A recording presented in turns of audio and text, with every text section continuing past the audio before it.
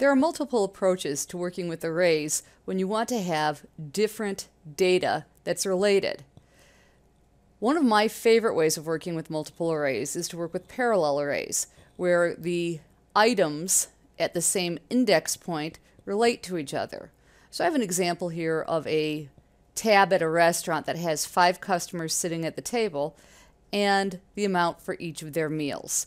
Since customer 1 relates to 23.34, customer 2, etc., you can look up items by customer and then change things at the same index in the parallel array. And I do just that. So I'm working with a search of the customers. So I'm doing for int I equals 0, I less than customer.length, I plus plus. If customer I equals customer 3, that's the customer that I'm looking for, I'm incrementing meals I, same index value, so they're the parallel, so customer 3 and 32.12 is his existing amount. I add $10 to it.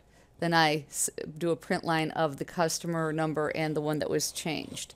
So that shows you how to search and then add to the parallel array. And when you run it, and I'm going to run it now,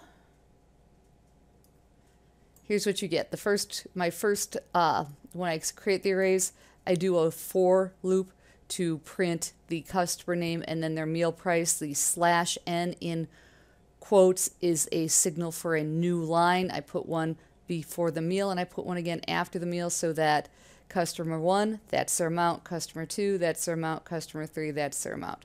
And then when I do the customer 3, this is what it is after the $10 has been added to it. Working with parallel arrays lets you have as many different parallel arrays as you want to. So you could also have an array listing the different things that they ordered, drinks, etc., things like that, and have them all list for each customer. It's an easy way to manage fairly large amounts of closely related data.